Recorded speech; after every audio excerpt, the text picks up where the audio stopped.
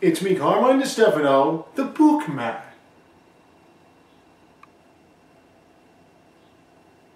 And before I begin, I just want to say that I am somewhat of a Hi-Rez Studios fan, because I know here in the United States, at least, if you speak out against any entity or individuals that make a lot of money, you're blaspheming and you're going to set yourself up for a tremendous amount of ridicule. So, I am a fan of their work, more or less, the character, what should be the competition, so many different specifics of Hi-Rez I am a fan of, but their recent decisions are really making me scratch my head. Now, these are free-to-play games that they've made. I've only really played 2 of them. Smite on 3 different consoles now, which is actually just 2 different consoles, because if you get it on the Switch, you're just playing it off the Xbox One. And the PS4, Paladins as well. And it seems as though the recent changes are really starting to annoy me. And I'm not talking about matchmaking or anything like that, but what I'm saying is, with Paladins originally, the freebies were off the charts. If you just played the game for more than 10 hours, you can get voice packs. Well, originally it was individual voice skins, then it became voice packs when they updated it and everything like that. You could just get a bunch of cards, which was, they weren't available for you right away, and you could get all the talents. You could just get everything for free just playing the game enough, and with Smite, forget it. You can get favor, you can get gems. They had promotions every week, 2 different quests for extra favor and everything like that. Now it seems like Hi-Rez is getting very stingy with their freebies. And for a free-to-play game, I understand that you have to get people to buy, but kids nowadays don't understand anything involving money especially, and they'll just make their parents buy a bunch of shit anyway.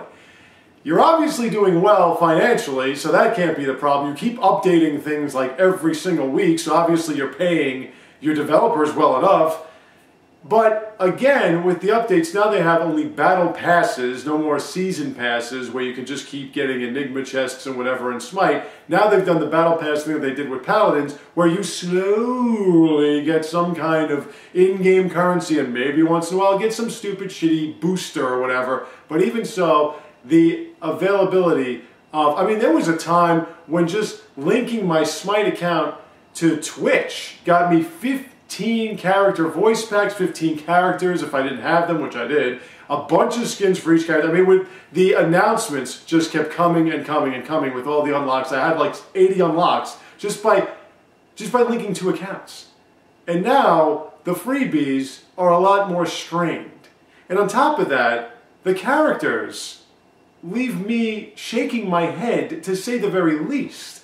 And with Paladins, they just keep releasing damage units. They just released 2 new characters, both were damage units, and both were idiotically easy to use damage units. In Imani, not Inara, and Dredge. They're just idiotically easy to use. It's pathetic. And with Smite, obviously, there are about 50 mages, 14 warriors. You made Ravana, who is clearly built to be a warrior, into an assassin after over 4 seasons of being a warrior, for no reason other than, well, the paid tournament players like to use them as an assassin. Well, they like to use Kabrakan as an assassin. We can make everybody an assassin. You can make every melee character an assassin and every magical character a mage. It's with these pathetic little assholes that play this game. That's all they do anyway. So why don't you just have assassin, mage, and hunters? Just do that.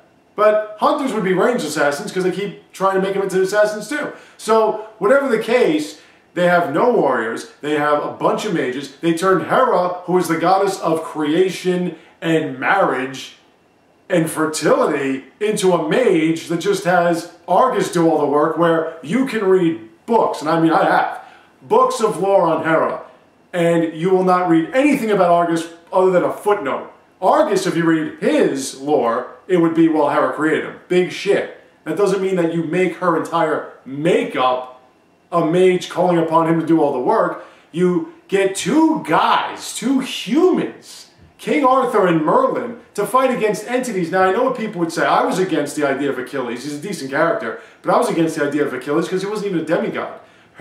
Heracles, otherwise known as Hercules, is a demigod. His father was Jupiter or Zeus, so that kind of makes sense. And I know the creatures like Arachne and Medusa and Cerberus and stuff, again, against Cerberus too. But King Arthur was a dick that pulled out a sword. Merlin was some guy that used magic. You're telling me that Merlin would fight a volcano and Merlin would win because of his spells?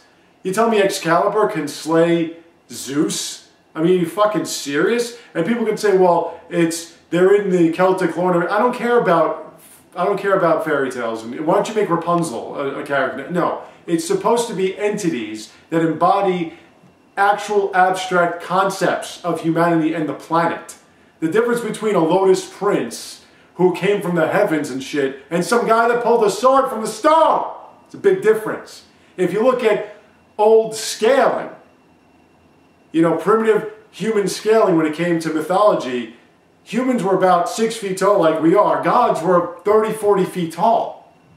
They could just step on you, and that's the end of you. So how do you have these two characters, and you haven't finished the Celtics yet, they still have an assassin. You only have 6 now Japanese characters because you switched Hachiman from Chinese, which is where he originally was released, to Japanese. And like I said, you're killing strategy. Because when it comes to Smite, and when it comes to Paladins, well, not so much Paladins per se, because their damage outputs are just insane anyway. But when it comes to Smite, if a mage, which is all they release now, sucks, they just make their abilities ridiculously stronger. That's it. They don't change them up, nothing. They just make them ridiculously stronger. So the competitive concepts, the strategic concepts, those concepts that drew me into Hi-Rez games, they're all gone. Everything is just offense, offense. I know everything in the United States competitively is just offense, offense, offense. But I'm saying these two games had strategy. It's one of the reasons why I did like Paragon, because Paragon almost forced you to be somewhat strategic. These games now, these new characters are not forcing you to be strategic. They're just annoying. They're really just annoying. And like I said, with how stingy they're getting with their freebies and with all the different characters just being damage-only characters, I'm really questioning where Hi-Rez is going in the future. Especially since you only have 100 characters and you could easily fill at least that many with any one of these religions in terms of just actual mystical, mythological, godlike, or god beings. So there's really no reason to have gone the King Arthur Merlin route at this point. So I gave you a bunch of ideas for just Romans. I mean, you can come up with a bunch of ideas for any of these. You know, what about Shiva? What about, you know, Orcus, Heimdall, Sif, Frigga, Set, Newt? They're all there. They're all in the mythology. You don't bring them around. You bring Arthur, Baron Samedi, Chernobog, Pele. You start 3 or 4 new religious backgrounds and make everybody just a bunch of damage. It just doesn't make any sense. So the freebies, the damage units only, the lack of strategy, all these things that Hi-Rez is doing now is really starting to annoy me. Oh, and by the way, your matchmaking sucks cock. And thank you all for watching. I have more views soon to come, so stay tuned, take care, and have a great day.